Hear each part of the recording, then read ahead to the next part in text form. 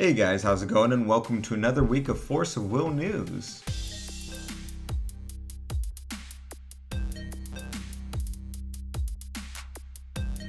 Be sure to stay till the end of this video where I'm going to do the giveaway, our Patreon giveaway, if you guys want to find out who won for the playmats here.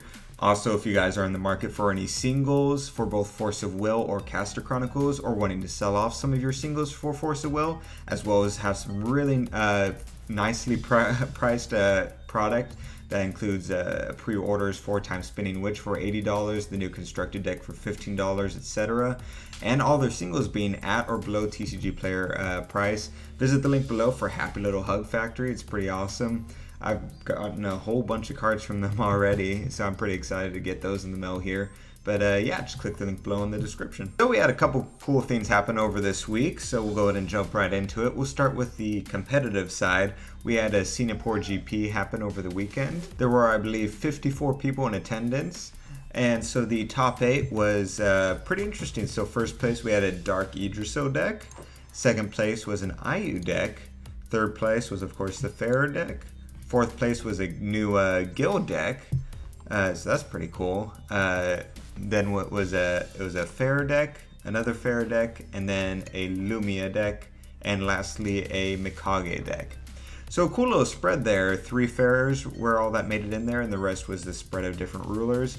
Obviously still the main rulers. However, it was cool to see Idriso make the top of it. It was able to counter out Fair pretty well, at least in that competition. So that's pretty cool. I'm curious how that might change, because obviously all those decks, with the exception of IU, ran playsets of things like Otherworld Dreams. So I'm wondering how the meta will shift now after this, since this was the last GP to happen with this sort of bans in effect. Moving on next, just a quick, so you guys are aware, if you're planning on doing the London GP, they do have limited seating. I think they have advanced signups for and stuff for it. So make sure you look into that. That's going to be pretty cool to see how that unfolds. The Toronto GP, they announced, is going to be taking place at Anime North now. So that's kind of interesting. I'll be curious to see how that plays out as well. Moving on from GP news, in case you guys hadn't already seen at the pre-release, I'll real quick go over it here since I haven't gone over it in the news yet, is they did misprint the rulers.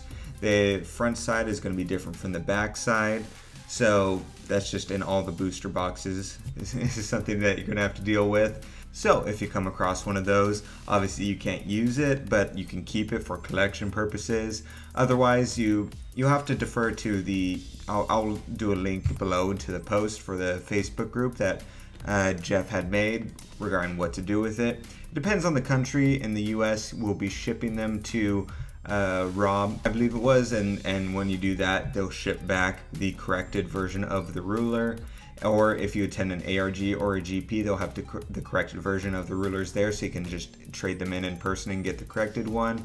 Other countries might be different. They might have ruler packs where you just give your ruler to them and you get a ruler pack with a random ruler inside of it that's correct, etc., etc. This did not apply to Uber Rarity. Uber Rarity is still correct printing. Speaking of Ubers, something you guys might have noticed at pre-release is that you're pulling a whole lot of them, and there's a reason for that. The original arts of things like Panda, Gil, and Shayla are in Keurig. I think all of the starter deck rulers except for the last one, the dark one, are the chase cards in this set. If you guys remember, chase cards were things like Band Girls and the Hispando cards, where you were guaranteed 1 per booster box of this sort of alternate art.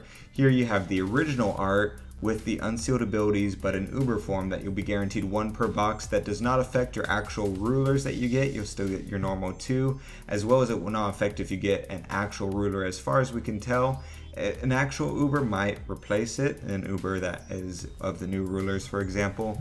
We're not 100% sure, but you're guaranteed 1 of these Ubers in each box. Whether or not that's a good thing in the long run, it's hard to tell, but it was another one of the inevitable side effects of doing this whole sealed ability experiment that Force Will did, that hopefully will end with this cluster.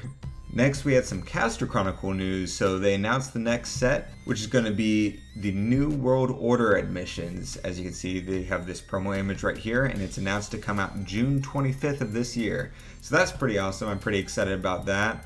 Unfortunately, there's no other info as far as we don't have promo card image, playmat image, etc. is not available. Just that it's going to be 84 different cards and the normal themes like that. They did announce that we will get a starter deck with it since we didn't get one this last set. So it's cool that we'll get one here. I'm actually really excited about this. So it's called Magical Dream 7. It's the first starter deck.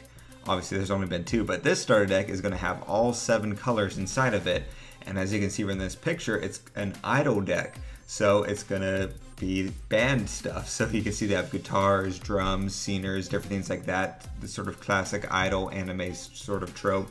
So I'm actually super excited about that now, and I'll probably get in a couple of those starter decks just to make sure I get all of the cards that I want and need. So pretty excited about that. So moving on, we're gonna do our giveaway here now. So I'm gonna just sort of spin this wheel here to see who it was.